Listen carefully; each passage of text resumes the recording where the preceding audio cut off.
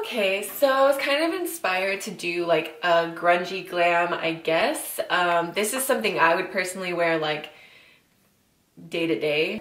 If I'm gonna sit down and I really feel like doing my makeup, it's probably gonna be something similar to this, but I think this is a little bit more grungy or dark, and it's a lot of lash for, I think, a lot of people, especially for like every day. I'm gonna look real crazy when I cut to me starting to do my eyes, because I did my full face and my eyebrows before I did my eyes, so it's gonna look a little nuts. I just figured that this look is mostly about the eyes, and most of the time people have their go-to face up that they really love, so it's not overly important for me to like show you me putting on my foundation. Everybody knows that you just smack it on there. So anyway, I'll just have it listed down below if you are curious about maybe the highlight or whatever. It'll be down below. I feel like I've said everything I need to say, so we're just gonna get right into this makeup. Again, I'm about to look crazy when you see me, okay? I'm about to look certifiable. First, soft brown color. Just gonna toss it into the crease. I decide that for the end result I want, it's not quite dark enough, so I use the same brush and I go in with the next darkest color, which is this other brown, still like that warm kind of mustardy yellow color. Same brush, just throw that in the crease and blend it out. You'll see that I place my color in the crease and then I pull my hand back on the brush to blend it out. It's gonna soften that color a lot more for you. I'm going to take that same darker brown, the second color that we used, and put that right in the lower lash line and then blend it out. I like to do this as I go so that the whole eye is getting dark as I go, so I know when I want to stop. If I do the whole top of the lid and then try to match the bottom at the end, I feel like I'm not as happy with the end result. So I kind of switch back and forth from the top and the bottom, making sure that they're even as I go. I also make sure that throughout the look, I'm connecting the bottom lash line to the top of the eye look. Now taking this third, slightly darker, still pretty warm brown, I'm taking a more pointed brush and placing that right into the crease, right where I want that deeper pigmentation. And then I'm going to go back in just a second with the first brush that we used and blend it out. I do go back with this pointed brush a few times. I kind of just switch back and forth between the brushes until it's as dark as I would like it to be.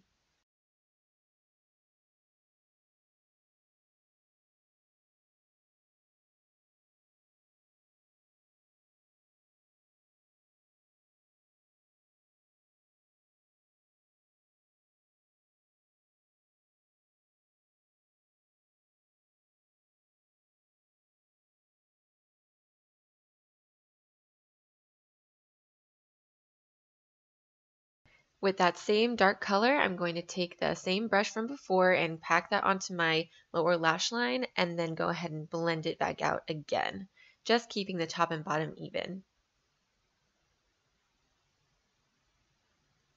Then I'm going to take this color base from Sigma. The color is called Pose. I don't know if they make this color anymore or even make new eyeshadow bases, but I'm showing you the color so that maybe you could find something like a color tattoo from Maybelline that's really similar. It's just kind of a dark brown color. I'm going to take this shimmery color. You can't really tell it's shimmery in the shot, but it is a shimmery red color, and I was so happy with how it looked over this dark brown base. It looked so pretty. It kept it very deep, but it's a nice berry red color, and it was so pretty.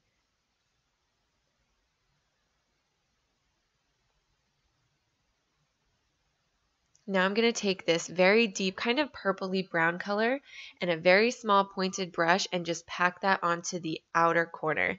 Then I'll take the bigger, more pointed, like fluffy brush and blend that out a little bit with no extra product on it, just blend it out, going back and forth, making sure it's as deep as I wanted, but still blended.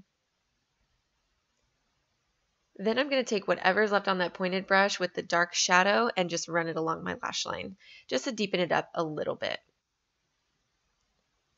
Then I'm just going to use some mascara. This is L'Oreal Voluminous in Carbon Black, but go ahead and use whatever you want.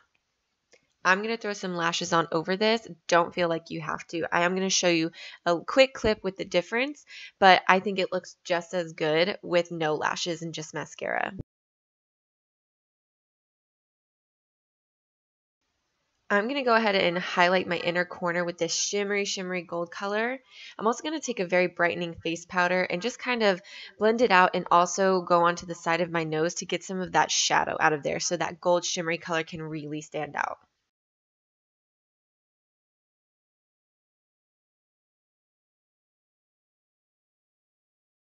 I'm just going to cut some Ardell Demi Wispies in half. My eyes are just so small that I prefer to cut these lashes in half and stack them more towards the outside. So go ahead and glue up your lashes, do the lash dance, change your song, you know, take your time. And then I'm going to place the longest part of the lash on the very outer corner. And then with the half of the lash that would have been towards the inside of the eye, I kind of put it maybe halfway on my eye. There I am showing you, like about halfway on my eye, sort of overlapping the other lash. Then I just press it on there with my finger. Now, if it's better if you have a lash tool, but if you want to risk it all like me, just go in with some tweezers. Just please be so, so careful. You can really like poke your eye or pinch your eye skin and it's painful. So here's the difference between lashes and no lashes. I honestly think they both look amazing. So just do you, whatever you prefer. So that's all for today's look. Thank you so much. All the other details of what I have on will be in the description bar below. Thanks for watching. Coffee. I farted. Now and then she's moody. Coffee, coffee, coffee.